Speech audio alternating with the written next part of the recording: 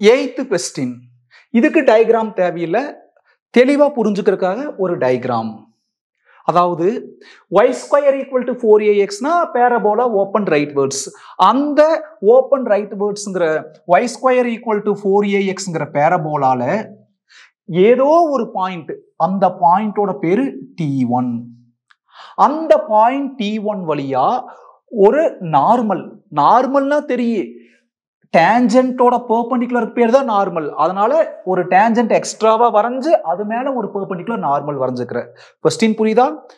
அந்த பேரபோலா மேல இருக்கக்கூடிய ஏதோ ஒரு பாயிண்ட் t1 வழியா பாஸ் ஆகக்கூடிய நார்மல் அந்த பேரபோலாலேயே எகைன் திரும்பவும் t2ங்கிற ஒரு பாயிண்ட்ல கட் பண்ணுது.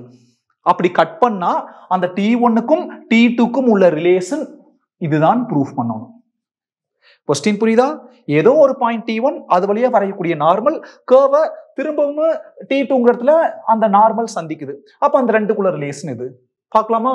if the normal at the point t1, டேஞ்சன்ட்டோட perpendicular இதுதான் நார்மல். இந்த நார்மல் பேரபோலால எது வழியா போகுது? t1. if the normal at the point t1 on the parabola y² = 4ax meets the parabola again at the point t2, அந்த parabola மேலேயே திரும்பவும் சந்திக்கக்கூடிய point t2, அப்படி சந்திச்சா prove that அந்த t1 t2 குள்ள ரிலேஷன் இதுன்னு ப்ரூஃப் பண்ணணும். Very simple. Suppose point t இருந்தா என்ன equation of normal? Equation of normal at t is. Previous வீடியோல அந்த டேஞ்சன்ட் நார்மல் எல்லாம் எப்படி வந்துன்னு நீட்டா டிரைவ் பண்ணியிருந்தோம். What is the equation of normal at t? y plus xt equal to at³ plus 2at. இதுதான் ஈக்குவேஷன் ஆஃப் நார்மல். ஆனா நமக்கு இருக்கக்கூடிய நார்மல் t வழியா பாஸ் ஆகுதா, t1 வழியா பாஸ் ஆகுதா? t1. அப்போ இந்த t-க்கு பதிலா t1 ரீப்ளேஸ் பண்ணிட்டா வேலை முடிஞ்சது. அப்படி எழுதிக்கலாம், equation of normal at t1 is, இல்லாட்டி ரெண்டு ஸ்டெப் மிச்சப்படுத்தணும்னா தெரிஞ்ச ஃபார்முலா எழுதிக்கோ. அங்க t-க்கு பதிலா இங்க t1 ரீப்ளேஸ் பண்ணிட்டா, அதுலயே ரீப்ளேஸ் பண்ணிட்டா வேலை முடிஞ்சது.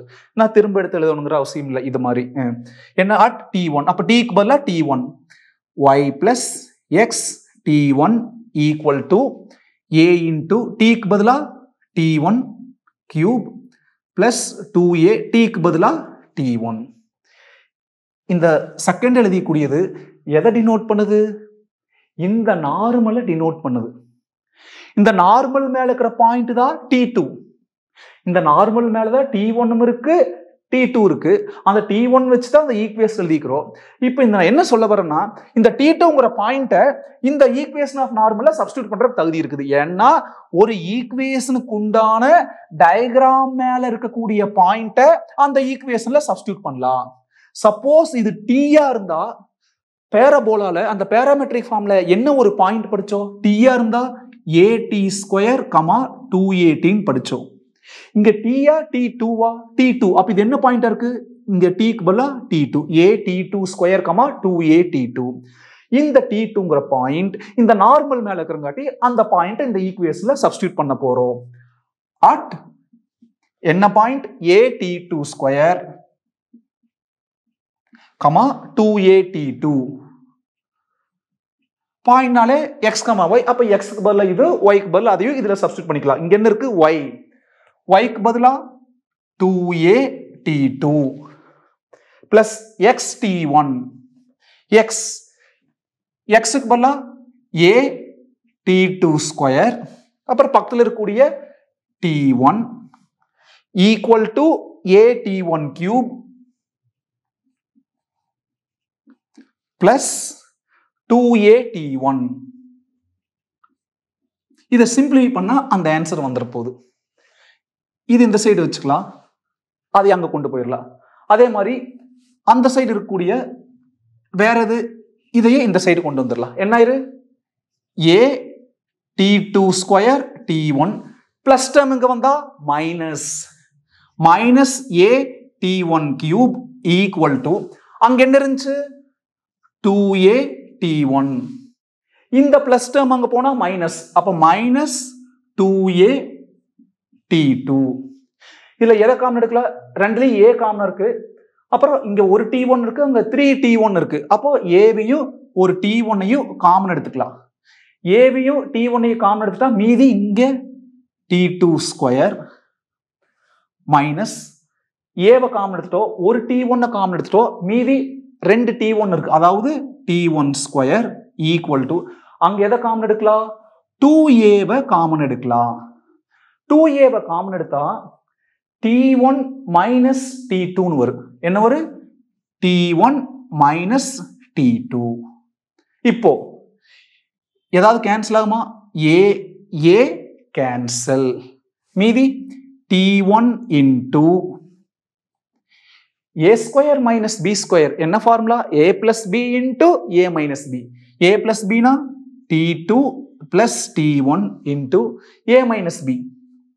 t2 minus t1 equal to இங்க t2 மைனஸ் t1 வந்திருக்கு, அங்க t1 மைனஸ் t2 வந்திருக்கு. திரும்ப ஒரு மைனஸ் காமன் எடுத்துக்கலாம். மைனஸ் காமன் எடுத்தாலே உள்ளுக்குள்ள இருக்கிறதுல ஆப்போசிட் சைன்ல மாறு. மைனஸ் t2 பிளஸ் t2 மாறிடு, பிளஸ் t1 மைனஸ் t1 மாறிடு. டவுட் வந்தா செக் பண்ணிக்கலாம். மைனஸ் 2 உள்ள கொண்டு போ, மைனஸ் 2 t2 பாருங்க, ரெண்டாவது கூட போறப்போ மைனஸ் 2 t2. அடுத்தது minus 2 into minus t1 plus 2 t1 பாரு, பிளஸ் 2 t1. ஏன் சார் மைனஸ் காமன் எடுத்தேன்? அப்படி காமன் எடுத்தாத்தா இந்த t2 மைனஸ் t1 அந்த t2 மைனஸ் t1 கேன்சல் ஆகும். அதான் ரீசன். மல்டிப்ளிகேஷன் இருக்கிறது அங்க போச்சுன்னா division. t2 plus t1 equal to minus 2 by t1. Multiplication அங்க போச்சுன்னா டிவிஷன். அடுத்தது இங்க என்ன வேணும்? t2 மட்டும் தான் வேணும். அப்ப t2 வச்சுட்டு அந்த t1 அந்த சைடு கொண்டு போயிடலாம். ஏன்னா அந்த ஃபைனல் ஆன்சர் பாருங்க, t2 எல்லாம் ஒரு பக்கம், t1 எல்லாம் ஒரு பக்கம். அப்ப அங்க t1 இருக்கு, அப்ப இந்த t1 அந்த சைடு கொண்டு போயிடலாம். t2 equal to plus t1 அங்க போனா மைனஸ் t1, அங்க minus 2 by t1. t2 equal to எதை காமன் எடுத்துக்கலாம்? மைனஸ் காமன் எடுத்துக்கலாம். அப்ப மைனஸ் என்ன ஆயிரு? பிளஸ் மாறிடு. அந்த மைனஸ் என்னவா மாறிடு? பிளஸ் மாறிடு. பாரு, t2 equal to minus of t1 plus 2 by t1. We got the result. Hence, proved. In the 8th sum, previous 7th sum, all are very important sums.